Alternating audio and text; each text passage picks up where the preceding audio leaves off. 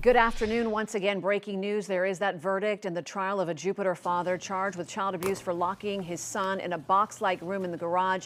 Let's go live into the courtroom and listen in. This is Judge Howard Coates.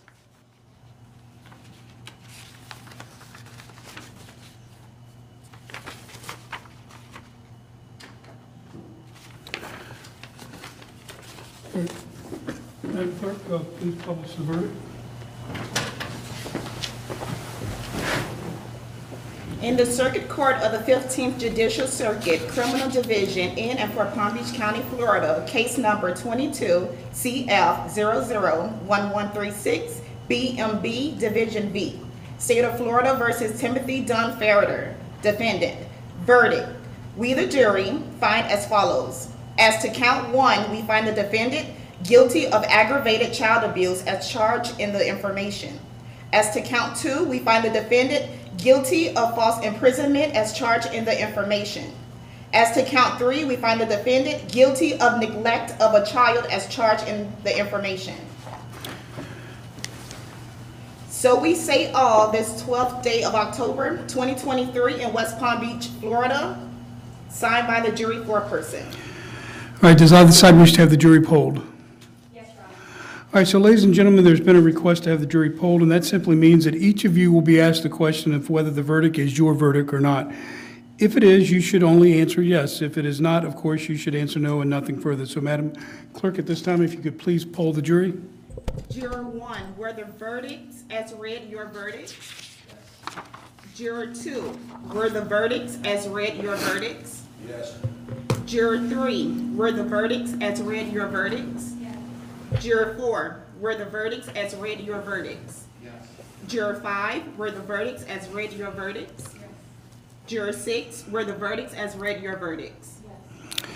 All right, ladies and gentlemen of the jury, at this time, this concludes your service to your community in this matter. I want to thank you for the time and commitment that you've made to this case. It went a lot longer than I'd originally estimated.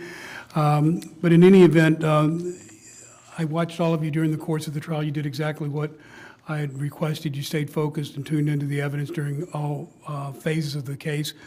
And I hope everyone has a much better appreciation of the great responsibility that comes with serving as a juror in our community. So with that, I do want to thank you. My bailiff will give you a letter of thanks from me. Also, a certificate of appreciation from the Palm Beach County Bar Association, and a short little survey that I'll just ask that you return it when you get some time. Other than that, I do wish the best to all of you, and with that, you're excused, and Mark, you may escort the jurors out.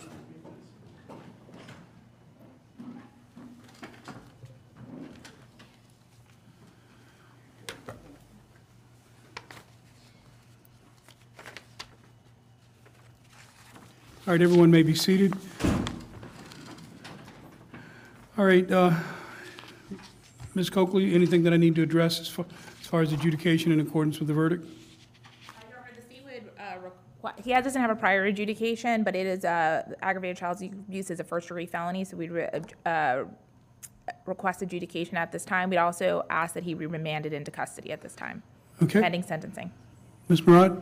Your Honor, I would request that the court, as to him being remanded, he has been out of custody for 2 years without any issues or any violations of bond. If the court is inclined to remand him, my request is that the court put him on a monitor. He does have a place that he can live in Palm Beach County. He has no criminal record whatsoever, and he has no custody of any of the children. Okay. All right, so the court, I'm going to adjudicate the defendant in accordance with the verdict: guilty of the charge of aggravated child abuse, guilty of the charge of false imprisonment, and guilty of neglect. At this time, I'm going to remand the defendant to the custody of the Palm Beach County Sheriff's Department. That's without prejudice for you to file any type of motion that you deem appropriate, Ms. Murad, for pretrial release or release during pending appeal. This ruling today is without prejudice for me to receive that and consider that at the appropriate time. Let me get an idea as to what the state is looking for in terms of a sentencing hearing. I can do it as soon as the defense can be ready. He is entitled to a PSI. I don't know what the defense's position is as to that. I will waive PSI, Your Honor. This is a sentencing that I should be able to get done relatively quickly. should the court have time in 2 or 3 weeks. I'll make whatever time that I have to expedite sentencing if that's what both sides request. That's fine, Your Honor. I won't need more than 20 or 30 minutes for my presentation. All right, so Ms. Murad, I would need an hour to hour and a half. so I'm going to set aside 2 hours for sentencing, and Cynthia, let's pick a date on an afternoon for 2-hour setting, no earlier than 3 weeks out. That should be enough time for you to do what you have to do, Ms. Murad, but no more than 5 weeks. So in that 2-week period there, let's pick a 2-hour setting. Thursday, November 16th at 1:30. All right, does that date work for everybody, November 16th for sentencing Yes. for the state? Your Honor, if I can just have 1 second to get to that. Yes, you said Thursday or a Monday? Thursday, November 16th. Oh, I'm sorry, I'm looking at October, so sorry. Yes, that is fine with the state. All right, so the sentencing in this matter is set for Thursday, November 16th at, what was the time, 2:30? 1:30, 2 hours reserved. All right, anything else that the court needs to address before we adjourn? No, Your Honor, we are going to need to do a status, I know Ms. Marshall is in here, we're going to need to do a status check because I don't think we have a future date on Ms. Ferriter. Would we do it the same day as the sentencing? That'd be fine, if you're good with that. I might reach out to Ms. Marshall about having something having it next week so we can get, Whenever you want to come in will be fine with me. The morning docket, as you know, is generally pretty heavy, so one more hearing is not going to make a huge difference. Okay. All right, so then that concludes the court's business today. I do want to thank both sides for a professionally presented case. We had a couple hiccups here and there, but over the course of an 8-day trial, that's to be expected. But thanks to both sides for the commendable job that each of you did. All right, thank you.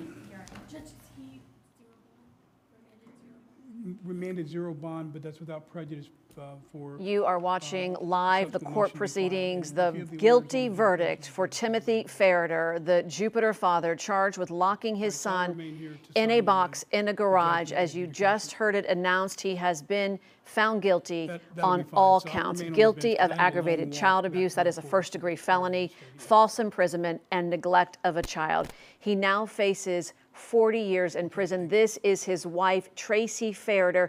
She was also charged with child abuse. She is going to be tried at a separate time. Timothy Ferriter just gave his wife a hug goodbye because he is now going into custody. The Palm Beach County Sheriff's deputies will take him into custody, and he will now be in jail. He's been out right now as he's been awaiting his trial. He was arrested in February of last year. He and his wife keeping their son, a middle schooler, in an 8-foot by 8-foot box in the garage for much of the day.